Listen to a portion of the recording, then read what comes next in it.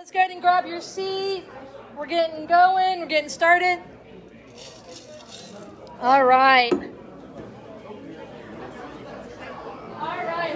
Look, this is what I love because it's like herding cats to get you guys. You're still networking, but you just did it from a seating position. Love it. All right, you guys. All right, two things. 3 books are going to be given away. You guys know that it's always a labor of love for me to figure out how to give them away. And I've delegated that to Adam tonight. Few things, you guys. Adam is a dear friend of mine. He is someone who, him and his father, I've learned a ton from. So this is a great one. If you brought something to take notes with, if you don't, pull out your phone. There are some things that Adam shares. For example, what he shared earlier about the mobile homes. That is something, if you just take it and put it into practice, into use, promise you these things will give you, it's meat and potatoes type of stuff, okay? So with that being said, Adam, come on up. So Adam, let's go ahead and share.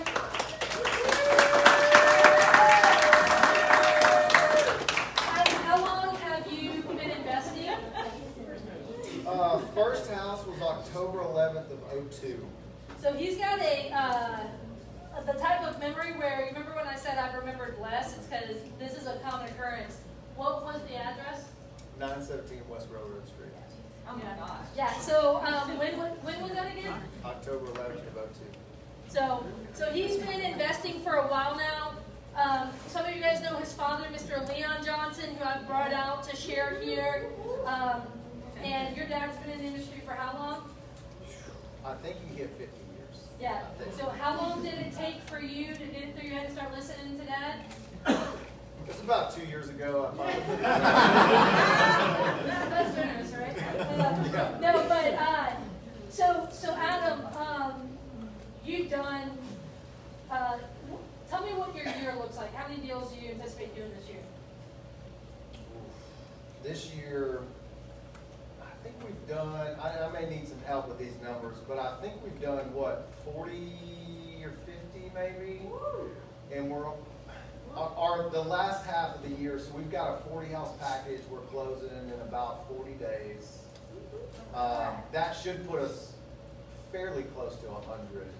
And then I think we're on track to do about 150 with that 40 house package.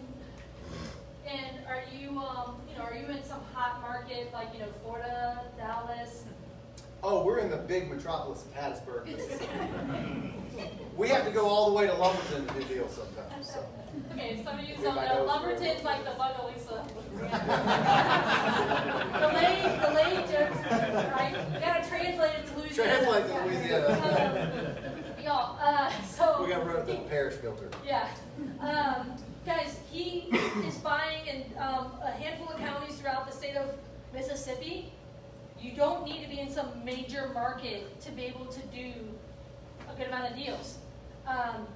Your first, back whenever you were living next to Dad's house, the pink or whatever color. Pink house. The pink house? House. The pink house. It was a pink MEMA trailer. It was a pink MEMA. When I went to his dad's house, we were going to go shuck the crawfish heads into the pond. It's 50 acres. We're driving on his John Deere Gator. And it was like, Mr. Leon was like, that's my rental, that's my... It was like, I remember the Sun Touch was like one of his properties, right? Off of 50 acres. And then he points to a pink MEMA cottage. That's where Adam used to live. It was great. My cousin sold it to us for 25 grand. And it was a little pink MEMA cottage. I told you guys about that day I went for 12 hours for the crawfish boil with Mr. Leon. He asked me, hey, you want to come back the next day and watch me go through a lease up? He leased out that MEMA cottage to a little boy the whole time. Yes, sir. Yes, sir. Going through the lease. Yes, sir.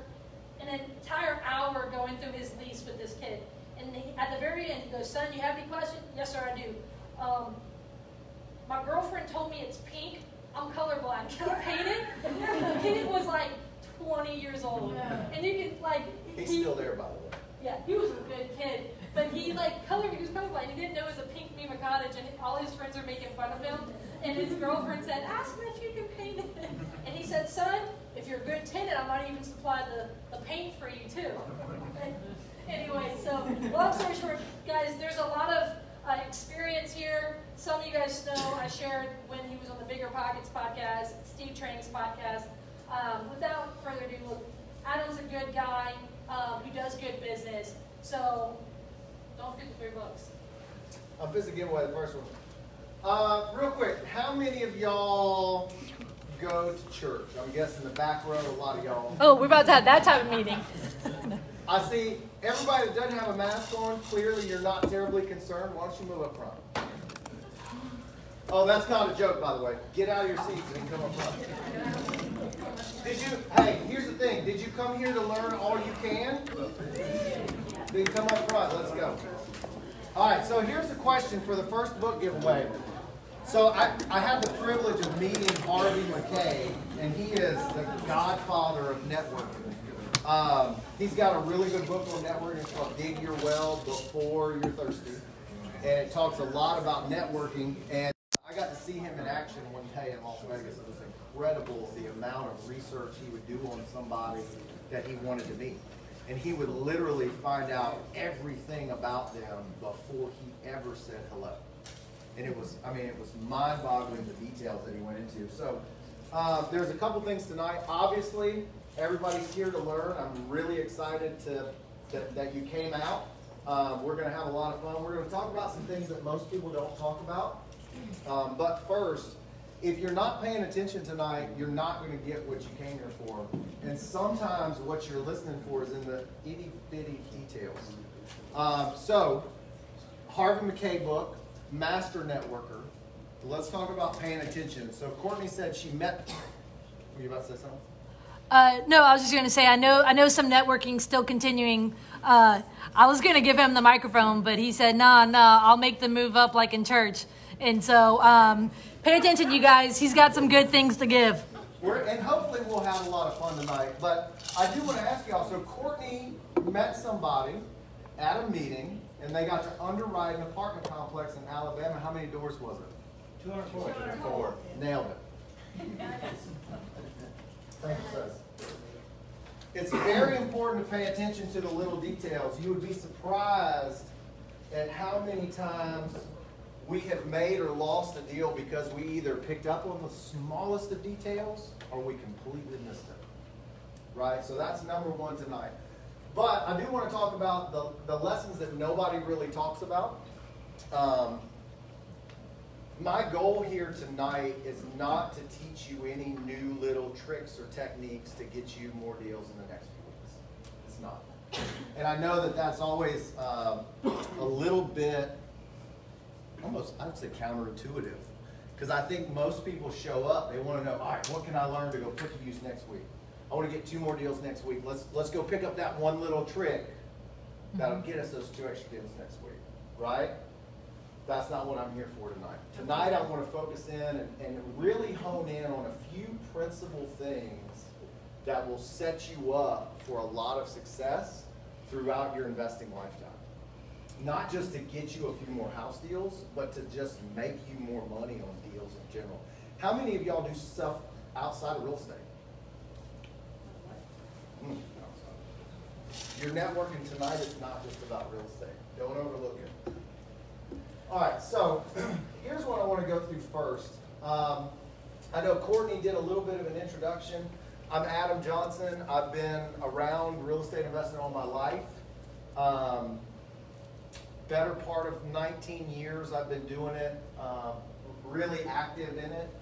I think I'm coming up, I need to go back and count. I should be knocking on the door of about 1,000 deals now. You know what? I forgot to finish the Mima Cottage story. What's the importance of the Mima Cottage? Of the deals the amount of deals you're doing per year, and what access of tools did you have? So I think that was the funny thing. In 2017, I did 43 deals. I worked about 7 months, and I didn't have internet at my house. I didn't have internet. I didn't have any kind of fancy tools. I had a cell phone. I had a computer with Excel spreadsheets on it. I thought I was moving up in the world. From your legal notepad. From my little yellow pad. And I wrote handwritten letters on those yellow pads. I would sit up at night And I would just write them out and leave the address blank. And I'd mail out 150, 200 a month and get a very targeted list. I'd get about a 20 to 22% response rate, and we were knocking deals out. And that's I'm glad you brought that up, because that's one thing that everybody needs to know is this does not have to be complicated at all. In fact, sometimes the more complicated you make it, the more complicated you make for yourself. Like, that's just all there is to it. If the tools you're using aren't making it easier and more efficient, it's not worth it. Keep it very simple. Focus on the activities that make you money. And I'll go ahead and tell you what those two things are. If you're going to write something down, see some of y'all with notebooks, I'm going to tell you the two most important things you can do in this business. Find people to go talk to and go talk to them. Mm-hmm. You know what? When we did that first, when I did that ride along with you, I don't know, 2 years ago, I was like, hey, can I come up and do a ride along with you? Because, you know, I was starting to expand, and I was like, man, I'm trying to get all these things. And my biggest takeaway from 12 hours with you or whatever it was, I mean, we started, Justin, you remember, early in the morning. We saw a camel. We saw a camel, a horse on a porch, that 11,000 square foot house. Oh, I forgot about that big hat. Yeah, so we went through a lot. Mississippi was a wild ride. She was like, I don't know, it's like anyway, I'm not going to say what that was like. But my biggest takeaway hanging out that whole day was this is the same stuff that I'm doing, just a little bit more volume. Because we went on like 10 to 15 appointments that day. We were running. I think me and Justin put almost 300 miles on our car that day. We were all over that day doing appointments. We met a seller at the IHOP. We were doing pre-foreclosure appointment. We were door knocking. We were being careful because we're like, we don't get the shotgun pulled on us. But look, I was like, this is exactly what I'm doing right now. It's just a few more. And so one of the biggest things for me was the validation that what I was doing was the path to what I was wanting to get to. It's just have to change it. Well, but here's the thing. James Clear, the author of Atomic Habits, he said, so many people want intensity. They want that big secret. They want that, I'm going to train to do a marathon. But the reality is they just need to work. They need consistency, not intensity. They just need to maybe work out 4 times a week versus doing, an Ironman or something like that, right? People sometimes want to go for the big home run, the big thing, when really what they need is just that consistency. And that was probably one of the biggest takeaways I had that day. Somebody told me, really summed it up for me, what you're saying there, was think about when you're a kid, right? Like everybody dreamed of the superheroes, Superman, Spider-Man, Batman, right? But as a kid, that ain't what you needed. You needed a dad. You needed a mom. You need somebody that was there every day, not wearing a cape, just being consistent and doing the necessary stuff over and over, the simple things, right? I mean, that's the case. How many of y'all remember that? Everybody wanted a Superman, but at the end of the day, you look back, all your favorite memories are the little things that your parents did, the little things that your grandparents did. It's the same thing here. If you want to be a hero in this business, do those little things every single day. You don't have to wear a cape. You don't have to do anything spectacular.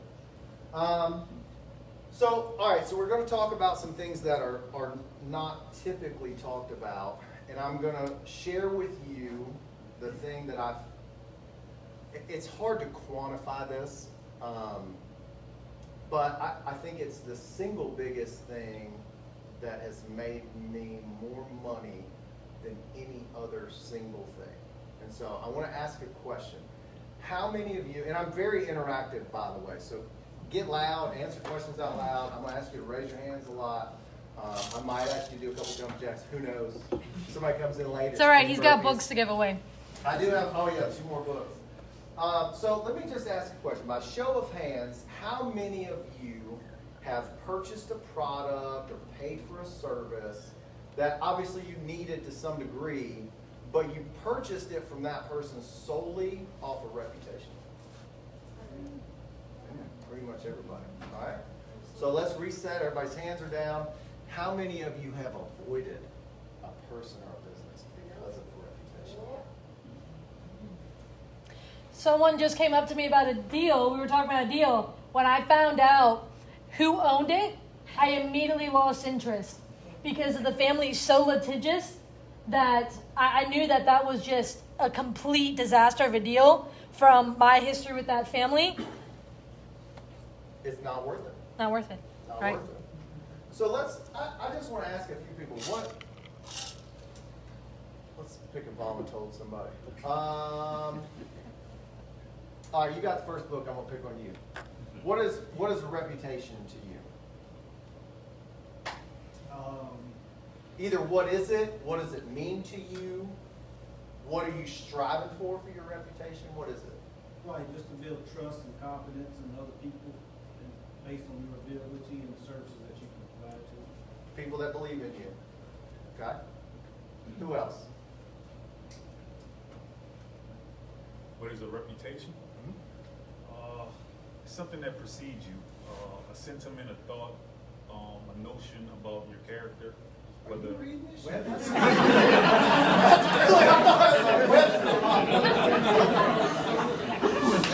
mean, that's spectacular. What's your name? Ivory. Ivory? Yes. That's really, so keep going. It precedes you? Yeah. Whether good or bad, right? It's just the overall. It's just what someone or people think of you from your actions or inactions. So I'm gonna sum up what I say, because Mississippi, we're not always the smartest or the best worded. My definition of your reputation is what the world perceives you to be before they've met you. Right? Close. So think about that, and you're spot on. Yours was much better. That's why I was looking for the website version up there. So I want to tell you guys what my aha moment was. So I remember my dad, obviously, how I lucked up and drew him as a dad. I always joke that it was late on a Friday and that I was supposed to go somewhere else, but they were like, let's just put him with the Johnsons and get out of here for the day. But I really did luck out. I have a phenomenal father, a great mom. And I remember my dad always telling me about, like, hey, you can redo a lot of things in life. You can get a lot of things back that you've lost. But a reputation's typically not one of them. Mm-hmm. Right? So when you're a kid, whatever, right? Like, oh, there it goes again. But I'll tell you what my big aha moment was. I was 19 years old. It was after I started investing. This would have been spring of '03, because I had started going to the courthouse. It was right after I got my first key to the courthouse. And Literal key to the courthouse. yeah, literal key to the courthouse. Because they kept having to kick me out at 5 o'clock when they would close. And I was like, oh, just give me a few more minutes, right? I didn't have internet. Had to do it all in-house. So I'm looking up stuff and I'm printing stuff off. And one day they came in and they were like, you want us to just give you a key? I said, a key? Like a key? And they said, yeah. I said, well, yeah, of course. When I was 19, they were giving me a key to the courthouse. Absolutely. Then I went around to all the other courthouses. I was like, hey, they give me a key. It'd be easier on everybody if you just give me a key. So we have like 4 or 5 keys to courthouses. But I was in the courthouse one day and I was talking to, it was the nephew of the chancery clerk. And we were talking and he said, man, oh, you're Leon's son? I said, yes, sir, because I'm fairly new to the courthouse as far as just knowing everybody in there. And I'll never forget, he said, I like your dad a lot. And he said, I've realized that there's one thing I can say about your dad that I don't know that I can say about anybody else. 19 years old, I'm like, oh, this should be fun. What's this going to be about? And he said, I think your dad is the only person I have never heard anybody talk bad about. Mm-hmm. Now think about that. Let that sink in for a minute. If your reputation was that I've never heard anybody even talk bad about you, that was a powerful, powerful moment for me with regard to how important your reputation is. Now, think about this, right? Let's take it a step further into what that presents to you. How many doors can you open up if nobody talks bad about you? How many introductions can you get in a positive way when they say, man, I'll tell you what, let me introduce you to Courtney. She's the one person, I don't know that I've ever heard anybody say anything bad about. So just wrap your mind around that for just a little bit and think about that as we go through the next couple things that I want to go through. So I'm going to share a lot of stories with you. I know that those of you that have known me for a long time, we have story time with Adam. But there's a few things. So those of you taking notes, I want you to write down a few things. So how do you get a good reputation? Right? You said it earlier. Be reliable. Right? So and let me just run through all these. Be reliable. Be respectful. Be recharging, and we'll get into what that means in just a minute. And then be rigorously authentic. Okay? Those 4 things will help you to build a solid reputation if you do them correctly. And I encourage each of you, be yourselves in this thing. Now, if you're a shitty person, this is going to be real tough. Not going to lie, let's be honest with each other, right? Rigorously authentic. If you're a bad person, tonight is not going to help you a lot. But if you're a genuinely good person, you like to do good deals with good people, and you want to do good business and build a good reputation off of the good things that you do, we're going to have a lot of fun tonight. So let's go through that. Be reliable. It starts with what you say, right? Honesty. If the stuff that comes out of your mouth isn't reliable, you're done before you even get started. How many of you have somebody that tells you all kinds of stuff, and as soon as they open your mouth, you're like, no. Right? We all know that person. Probably know. Oh, the guy from Nigeria whose grandfather left him $1 million, and he's now a hard money lender. That's number one. You can't listen to stuff that comes out of people's mouths that they just spout bull crap all the time. So number one with being reliable, it starts with everything that comes out of your mouth. That's from predictions. That's from your guesses on things. That's from advice you give, to the stories you tell, to general conversation around a water cooler. If you're spewing a bunch of bull crap, people are going to find out. You become unreliable. The rest of those don't matter.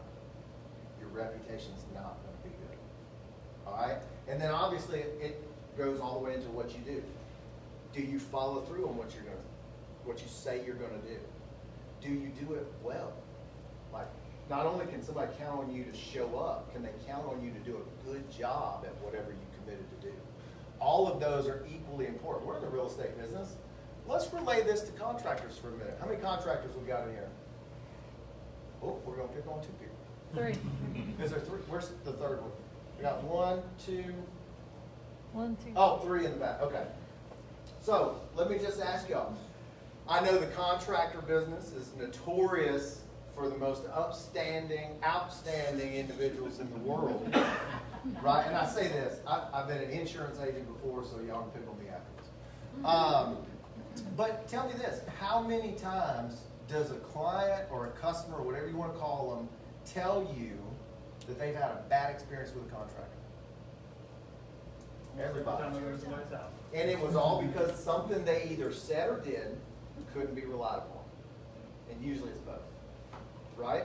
Reliability is definitely the top tier. That's usually Well, number one. that's why Paul got out of the business from being a custom home builder, because he could not guarantee that he would have the subs that he was willing to tie his name to. Yeah. He literally, that was whenever he hung up his hat from doing custom builds. Because he didn't feel that they were reliable enough to stake his reputation on. He couldn't build a business out of it So I have a hard time having somebody work for me, with me. and tie your name to it, yeah. Yeah. It's that reliability. So it all starts there. Consider that the foundation, right? We're in the real estate business, so I'm going to use some little analogies. For those of y'all that didn't know, I didn't do well in English class. So, but if you're not reliable, like nothing else matters.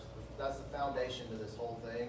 And if you're not reliable, the rest of it doesn't matter. So the other thing, be respectful. Right? How many of y'all have been around somebody that was just not respectful to you, to somebody else around you. I'm a firm believer that if I love to go to dinner with people. I love to do lunches with people. Obviously. I love to eat breakfast with people.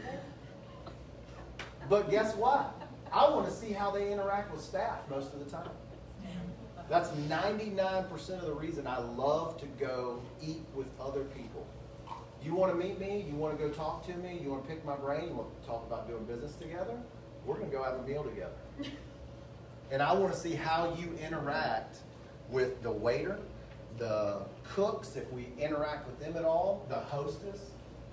I want to know how you interact with all those folks that you don't think have any bearing on what it is that we're about to do.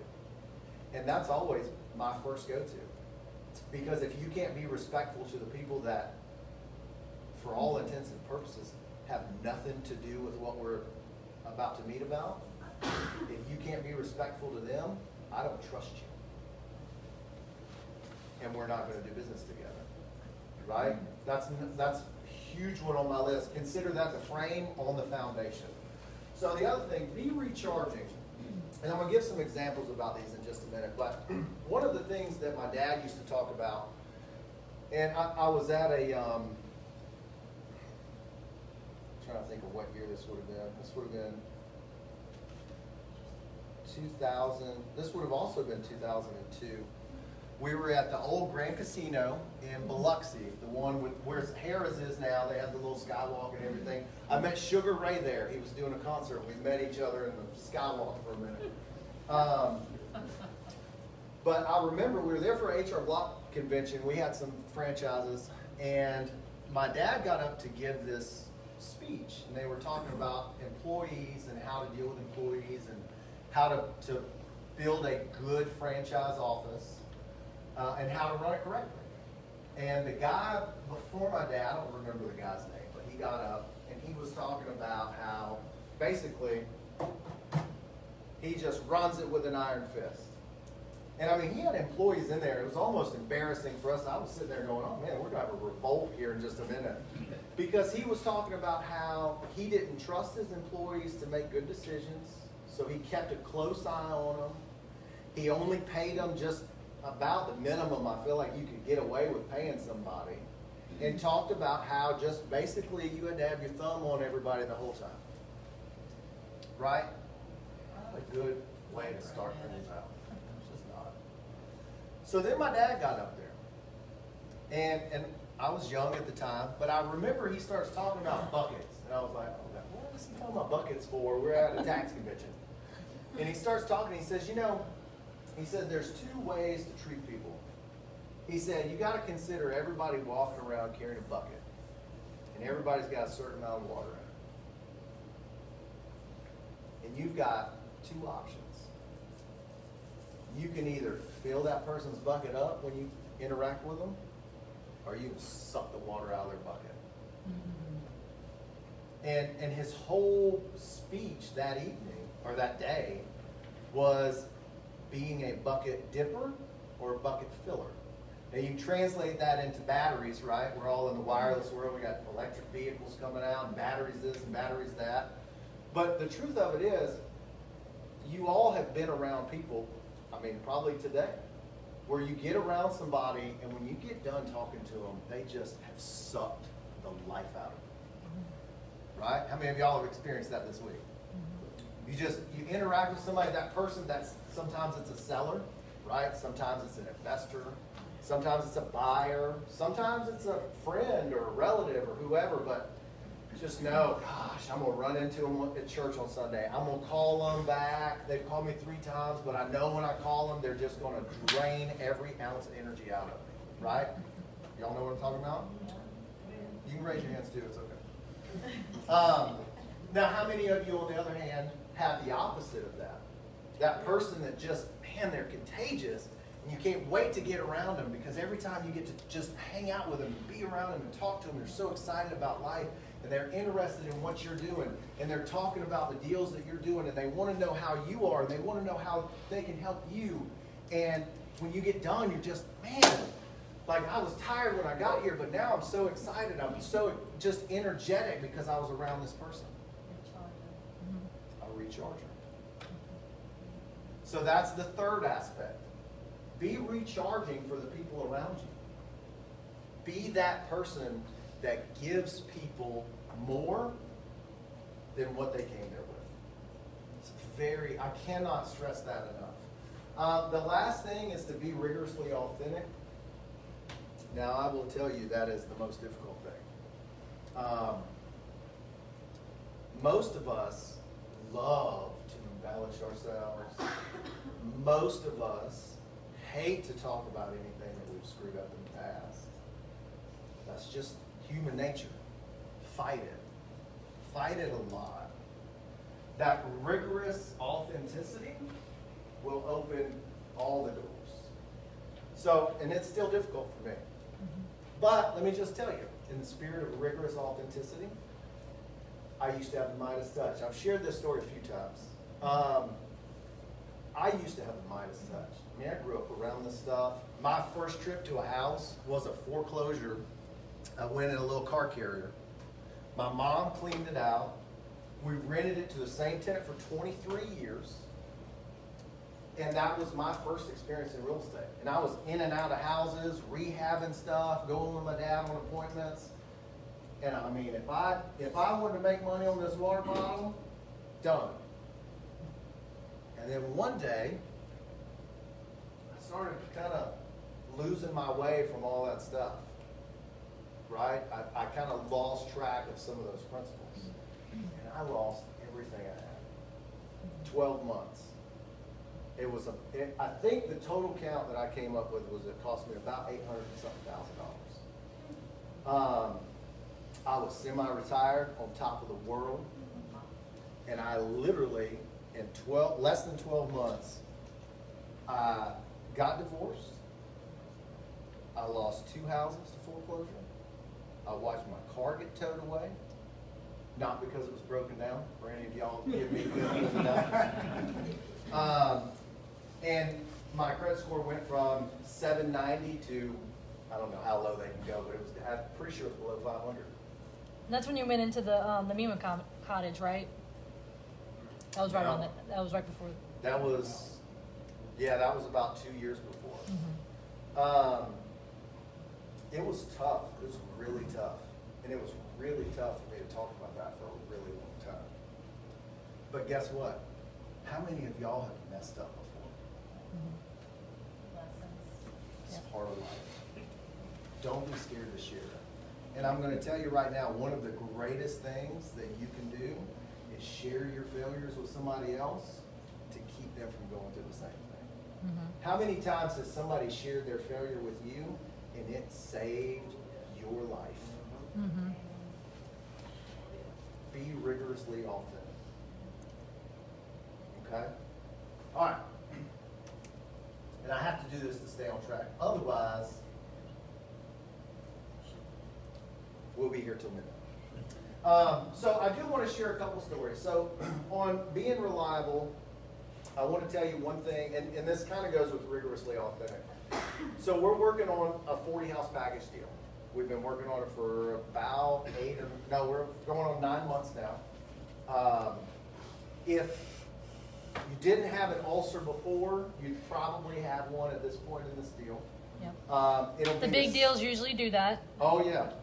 And this is, I mean, in my almost 20 years, this is my single biggest deal to date. It's a lot. And it's a lot. I mean, it's a lot payoff-wise, but it's a lot of work. So 6 weeks ago, we're about 40-something hours out from closing the first 4, right? We're doing a staggered closeout. We do the inspection on the first 4. We've got a buyer that's buying one as a rental. We've got another guy that's buying one as a rental. And we've got guys that are buying the rest of them out west. And they're counting on us to do the inspection on the first 2. Both of them had $20,000 plus foundation issues. Decisions to make. What do you do? So 10 minutes later, we get in the car, Brett and I go through it, and we say, hey, you know, let's just call them. Got to be reliable. And in this case, you got to be rigorously authentic. So we called them up. We said, hey, guys, we may have a no-go here. Right, and you got to, I mean, we put a lot of hours into this thing, a lot. And we're talking about a seller who had a carousel in her living room. She had a Ferris wheel outside. She has a Herbie car. She has a 60-foot paddle boat that they had shipped down from the Lake of the Ozarks. Very eccentric, very fun and interesting to deal with. And now we've got a problem. We're 48 hours from closing. And we called them up and said, hey guys, I think we got a no-go here.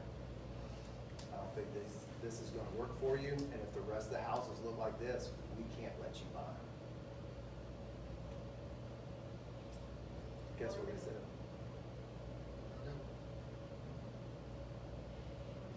They said, we knew we liked you guys for a reason. We're actually talking to our lender about opening a branch there so we can buy all of the houses from y'all. And if we have to buy those to make the deal work, we'll do it. Thanks for being honest. Right? But let me tell you what, you want to talk about being puckered up while the phone was ringing? But do what you know you should do. And do it fast. It's easier just to rip that Band-Aid off and get after it. And most of the time you'll be pleasantly surprised by the outcome.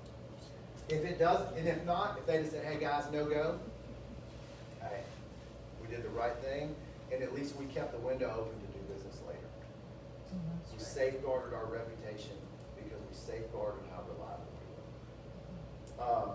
So, all right, that's one thing. The other one, the being respectful part, I want to tell y'all a funny story that just, it still mind boggles me. I don't remember this lady really at all. I used to, before the world went real crazy, I used to love just stopping on the side of the road and helping people. Like, somebody broke down, hey, let me pull over and help you. That was my charitable thing, right? I love to just stop and help whoever. I think it's early August, so it's about this time, this is probably 20 years ago. And I'm going south of Hattiesburg on 49, and there's it's a big body something, like a Crown Vic or a Grand Marquis or something like that. I pulled over on the side of the road, town car or something. And they got a flat tire. So I pull over, it's two older ladies. Of course, this is back in the days, there ain't really a cell phone. It's so hot. Pull over, change their tire. My brother and my dad pulled up behind me because they saw my truck. Of course, they were dressed nicer than I was. I was like, y'all don't need the help. We got it. So we changed the tire 17 years later. This was about 20 years ago. No, this would have been, let me back up. This would have been about 17 years ago. And so it would have been about 2 years ago I talked to this lady, so 15 years after the fact. I'm at a book release party, and I'm walking out, and a lady looks at me and she goes, "You drive a green truck?" "No, man, you must have the wrong person." She said, "Well, this was a long time ago. Did you used to drive a green truck, like a little green truck?" I said, "Yeah, like 15 years ago, you know." And she goes, "I thought that was you." And I was like, and she goes, "You helped me and my friend change a flat tire one time."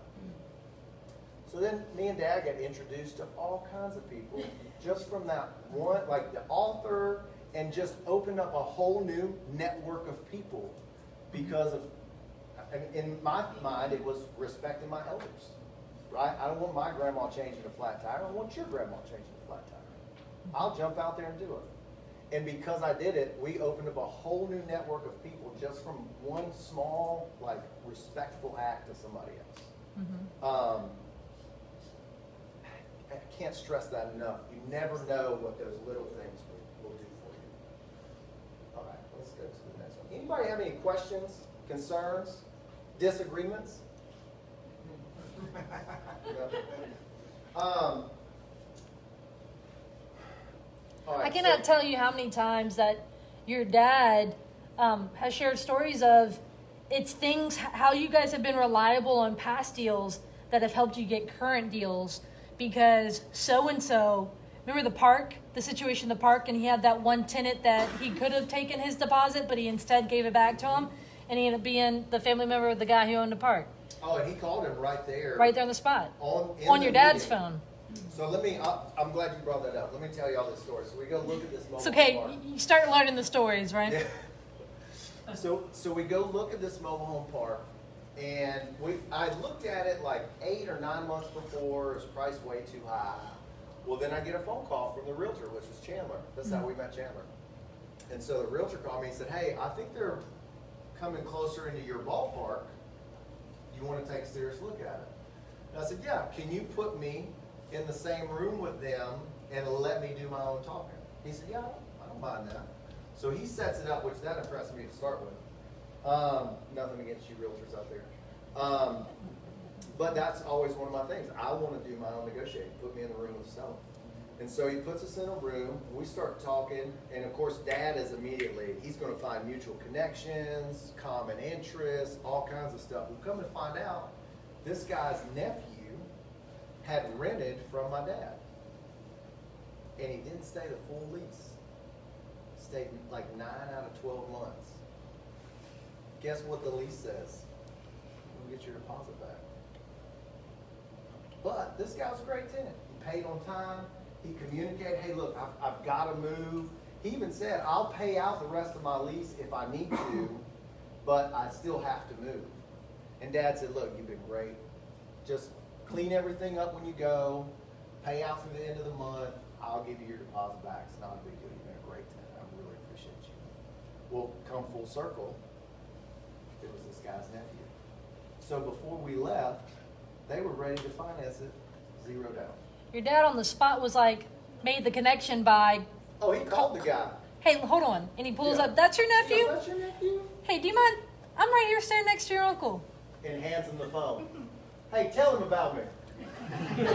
And no, he does. This guy, and then he goes and tells them how he treated them.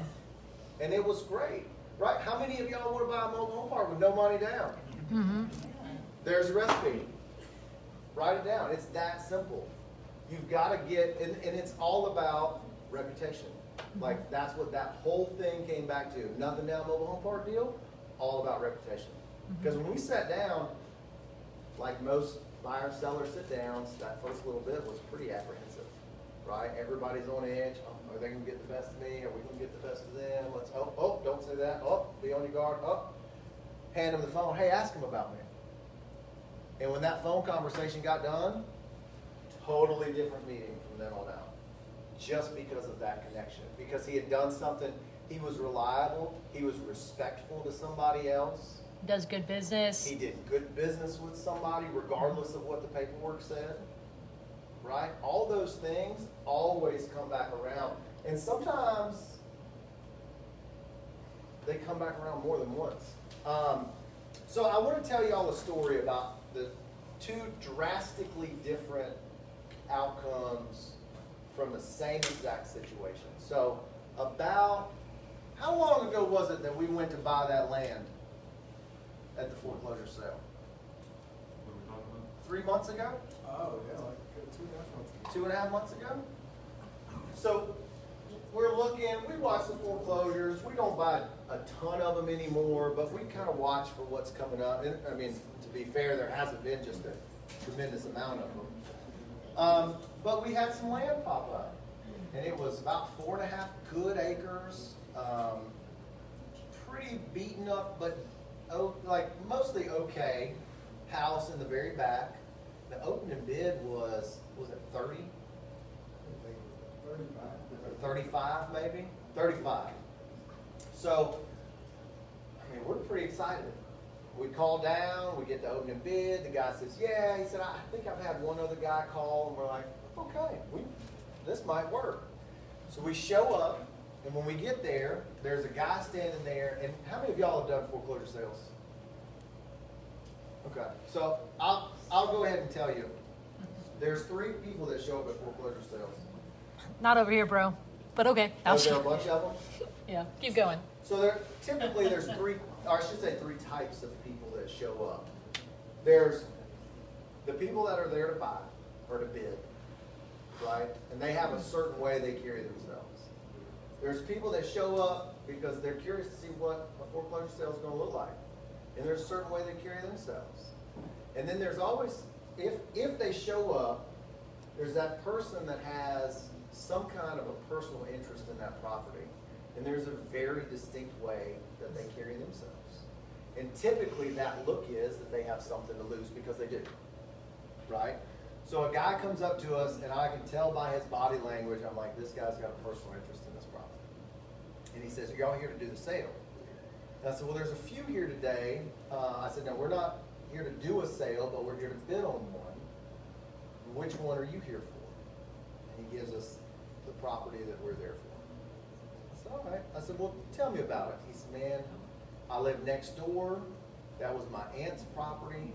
My two cousins were supposed to pay it off with her life insurance money. Now they're both dead. And I found out that they're about to foreclose on this land. And I never had a chance to get it. And I really want to keep it. And we pulled it up on Landglide. He owned the property next door, the property on the other side of it, and his family owned the property behind it. Man. All right. I said, well, did you come with the money? And he said, well, I have a letter from the bank that says I can pay up to 60 grand. I said, okay. I said, can you get a certified check? Because I don't think they're going to let you bid and buy with a letter. And he goes, man, my bank's on the coast. I don't think I can get there and back in time. I said, you probably can't because they're doing the sale in 45 minutes. So here's what we told him. I said, look, man, if they let you buy it, I'm not going to bid it. If they don't let you buy it, I will buy it. I'll give you 30 days to pay me back. And depending on what I pay for it, I need a little extra for my money. $2,000 to $5,000 depending on what I pay for it. And I said, if I'm in your shoes, I want a shot to get that land back. Right? I mean, if you're in his shoes, don't you want somebody to get you a shot at getting your family land back? That's what I thought. And so I told him, I said, well, look, there's typically 3 people that show up to these things. And I'm surprised they're not here yet. He said, I already know which 3. We've called all 3 of them, and all 3 of them said that they weren't going to show up because they know the situation. I said, wow, that's pretty impressive because one of those, I'm surprised, won't show up. Sure enough, guess what happens? One of the guys said he wouldn't show up. He shows up. And he walks in, and he's got a check for the opening bid plus $1. You know why? Because in the phone conversation, they had told not only how much, but they told him they were bringing a letter saying that they had the money, and he knew they couldn't bid it. So he shows up to get it for $1 over. So we sit down there, we wait. This guy goes, when he finds out that we're there, this, what do we call him? We'll say his initials are AH. You can fill in the blanks from there. So AH realizes that we're there and we're going to bid on it to try to get it back to this guy. He goes to the bank and gets another check for 80 grand and comes back and buys that property. The whole time telling us how awful we are because the guy losing it was like a son to him. But had his fair shot to keep it. Now, fast forward a few months. We've already gotten a good handful of leads from the guy that lost his house. Because guess what he does? He helps people that are getting foreclosed on. You think that's a good lead source? We didn't know any of this when we were just doing what we were doing. We were trying to be respectful. Right? That's all we were trying to do. Be respectful and be helpful. And so since then, we've gotten a good handful of leads, more leads coming in. We made a phenomenal contact in the county, which none of that matters anyway. right? It doesn't matter. That's just icing on the cake for us doing what we wish somebody would have done for us. And it's really, the simple thing is, it's as easy as the golden rule. Everybody knows the golden rule? I'm not real sure it made it to Louisiana. Should we all say it together? Do unto others as you would have them do unto you. He warned you at Sunday school. No, I'm just kidding. Sunday school, that's right. I don't get about I'm not 15. Sure a few of them got it. Hey, you've got about 15. 15 minutes? Oh gosh, okay. I'm gonna speed up to 1.5 times. All right, so here we go. So there's a few things when it comes to reputation. Obviously, we could talk for hours and hours. There's a few things that I do want to leave you with, especially now that we're running low on time, and then open it up if anybody's got any questions. One of the biggest pieces of advice I can give you is to stay extremely vigilant when it comes to your reputation. If you are not actively building and preserving it, it will naturally erode on its own. Okay? If you're going to write something about reputation down tonight, write that down. If you're not actively building and preserving it, it will erode on its own. And then don't just apply that to real estate. Apply that to every area of your life, right? Do it with your spouse. Do it with your kids. Do it with your friends. Do it with your family. And if you find somebody that you don't want to apply that to, they shouldn't be in your life to start with. Right? I'll save you some trouble there. Be around the right people and follow those principles. And just apply that to every aspect of your life. Let's see. Anybody? Oh, and if anybody wants to stay in touch with me, I'm Adam Justin Johnson on Facebook. I am something on Instagram. Big Sip Real Estate on Instagram. And I'm on LinkedIn, but it's Adam Johnson. There may be a Justin in there. I don't know. But you're welcome to shoot me a message, connect with me, or if you want to really get in touch with me, AdamJ1600@AOL.com. That's a real true story. Any questions? I can wrap it up. That way we've got a few minutes for questions. Yeah, no, and I think that some of you guys may gloss over this, but this is huge. There are deals that I have done strictly on reputation alone.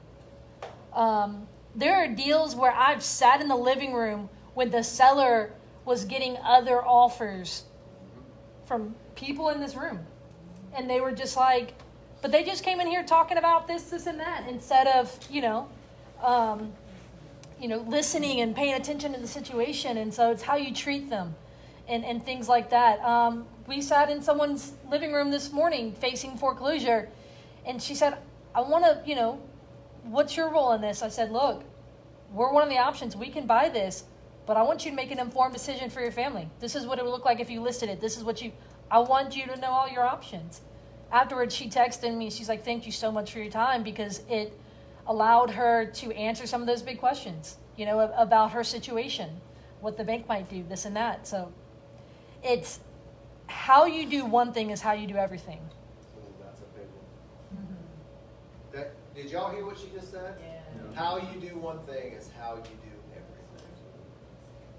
The reason why this is really important is, for those of you who don't know, the real estate industry is really small. Extremely small. There was people who were in a certain part of Mississippi that we were starting to vet to do deals with. They did something not right on a transaction. They burned someone. And before the day ended, someone gave me a phone call. Hey, you should know XYZ happened. I know you were looking at putting some money into a transaction with them. And before the deed was recorded at the courthouse, I had gotten that phone call, and I had to have a hard conversation with them. And I was like, damn, that was fast. That was faster than Amazon could have got it to me. You know what I mean? But the reality is your reputation, here's the thing is, there is no amount of money that I can make on one deal that is worth what my reputation is worth to me. Like his dad said, there's many things in life you can get back. Your reputation is one of the ones that you rarely can get back. And so it's huge. And that's the Simon Sinek, the infinite game concept. It's thinking long. And it might be different if it was 100 years ago. But, I mean, the internet's right there. You can't run from it anymore. They even got it in Carnes, Mississippi now. I'm telling you, it's everywhere. Right? But, I mean, 140 years ago, right? I mean, we had somebody in our family tree that we couldn't get past. Turns out they weren't a Johnson. They were something else, killed somebody in Atlanta, moved to Mississippi, decided they were a Johnson. Right? They could run from stuff. We can't do it. Yeah. Well, and it's huge. It's huge. The idea is, if you're in this for a quick buck, what's the point of your reputation? But if you're in this for the long game, y'all, I plan on having these for 30 more years, right? These meetings. That's why, look, there's I was doing a weekly huddle with Cole, and I'm in the freaking thrift store. If you don't know me, that's a personal, that's how Courtney goes and finds her sanity. I'm just walking around doing our weekly huddle, and this old woman comes up and she said, "I'm so sorry. Is your last name Fricky?" I'm like, "Grandma in Metairie." I couldn't get away from it, right? So you don't know. You just don't know what it looks like. I went and was door knocking pre-foreclosures on a house in Madisonville, and we eventually, I left something on the door. Someone calls me. She's like, "Yeah, we're gonna meet you at the property. The mom has dementia, so it's the daughter-in-law who met me." And she's just smiling. She says she worked at one of the local brokerages in the area. I said, "Oh, really? I do some trainings there."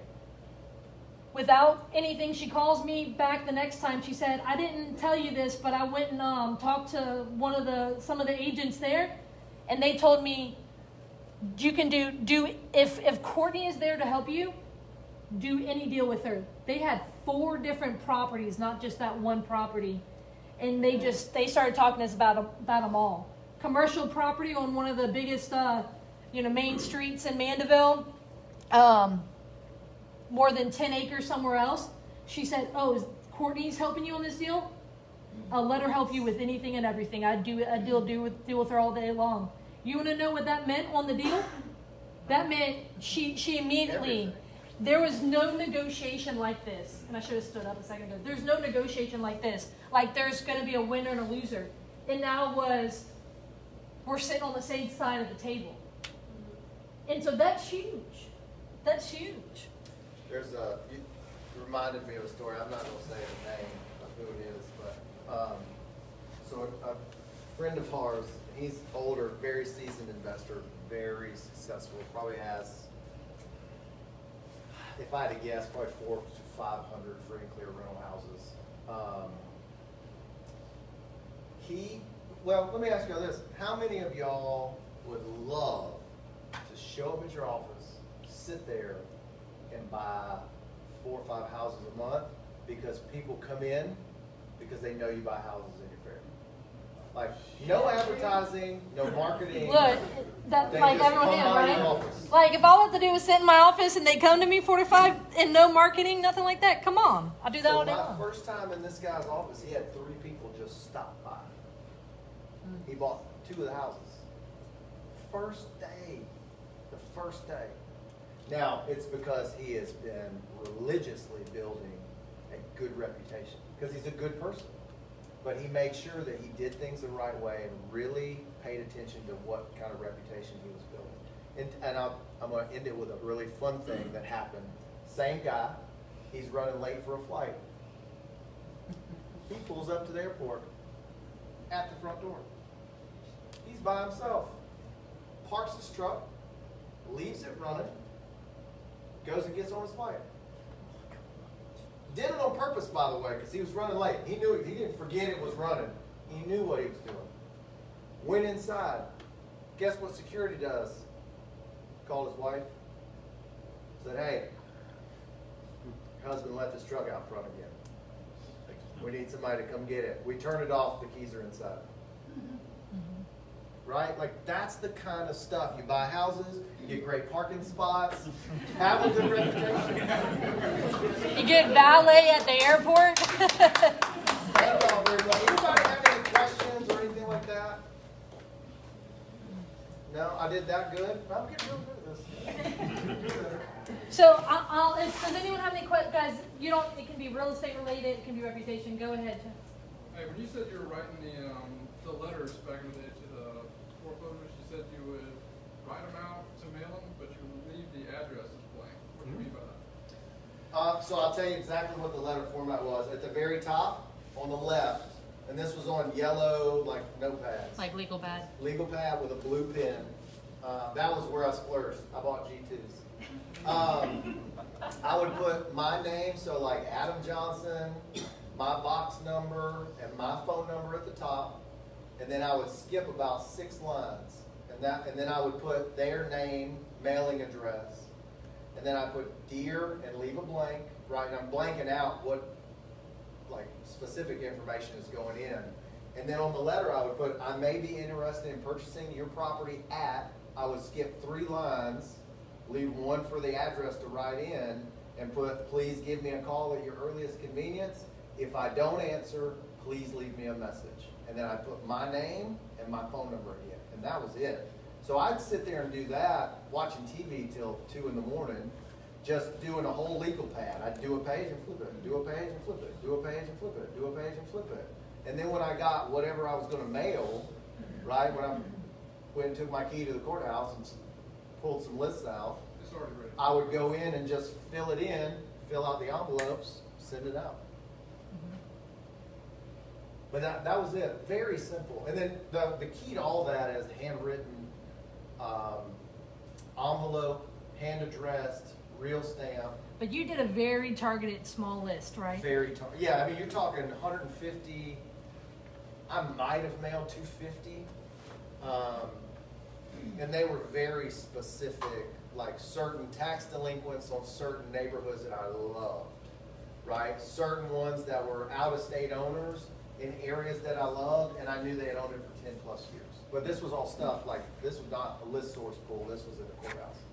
Is it 250 a week or 250 a month? A month, I'm sorry.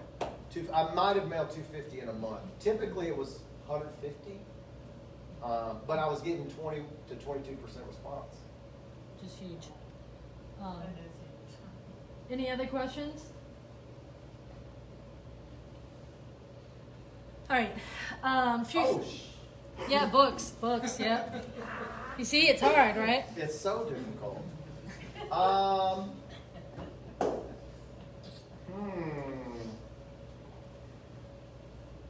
Nehemiah, help me come up with a question to give a book away. Come up front, help me. Hey everybody, meet Nehemiah. It's hard, right? He just said, what you talking about? Let's see. We'll go back to one of your stories. What did Mr. Leon do for the tenant that was in the trailer? In the rent house. Yeah, in the rent house. She gave him back his deposit even though he kept It's hard, right? Thanks, Nehemiah. All right, let's do one more. And we're going to have somebody, if you know it, first one to raise your hand. What are the 4 cornerstones There's someone out there who's for just building a like, reputation? She's that one on Family Feud. Reliable, respectful, recharging, and rigorously authentic. Jen. So first of all, Jen, can you tell people about the book club? Yeah, Jen, can you tell about the book club? It's a Warren Buffett book. It's a good one. Oh, I haven't read this one, but so I actually run a book club online. It's called the Investment Mindset Book Club. It's on Facebook. My name is Jenny White, so I have a couple people who help run it with me. But we meet every Thursday via Zoom because we have people from all over that have joined the book club. A lot of them are real estate invested or real estate mindset investing, and it's really just a place for growth and to meet people who are like-minded and to network and connect. So yeah, we meet every Thursday. Right now we're reading Essentialism, and so we kind of go between real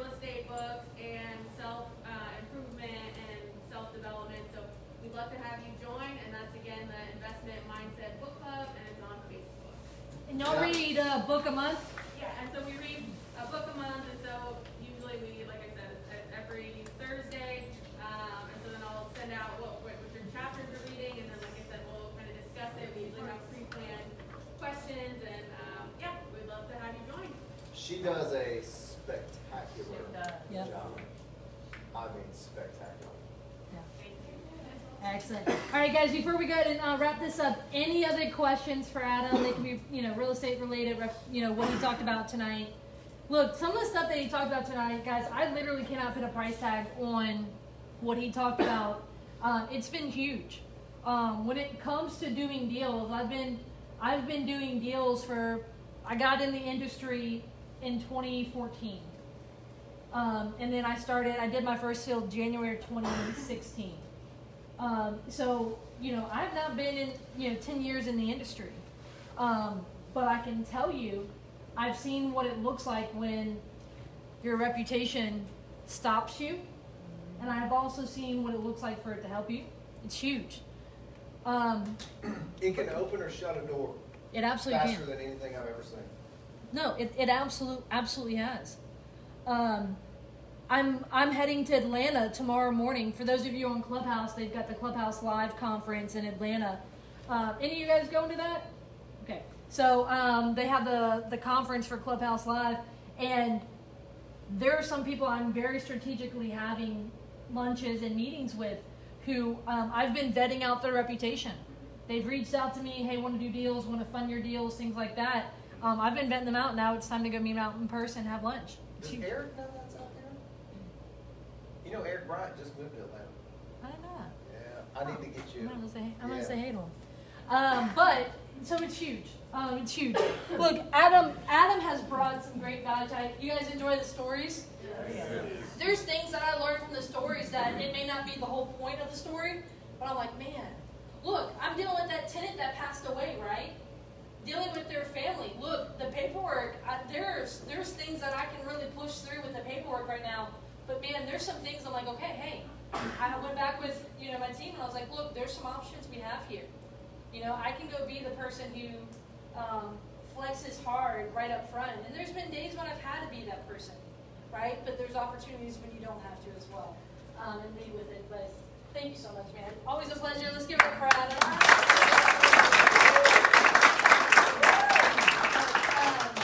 Look, thank you guys so much for coming out. Next Thursday, the 19th? Yeah. Is that right? Okay. In Hattiesburg, guys, come on up. It's a great meeting. I'm looking forward to sharing. But otherwise, it's a great opportunity. Him and his dad put that on every month. And sometimes they have people come and share. Sometimes it's him and his dad sharing at those meetings. Next month, we've got it on the 14th back here. Civic Source will be sharing about tax liens, tax lien properties, things along those lines. Great opportunity to understand that for the different parishes in the area. Hopefully you guys grab something from this tonight. Look, on your way out, make sure, take a look at the sponsor tables, the preferred vendor table, things like that. But thank you guys so much for coming. Look, if you're like, hey, this is something I'd want to share with someone, you can share it. It's going to be put on the YouTube sometime later. But, man, thank you guys for coming. Make sure you connect with the people next to you.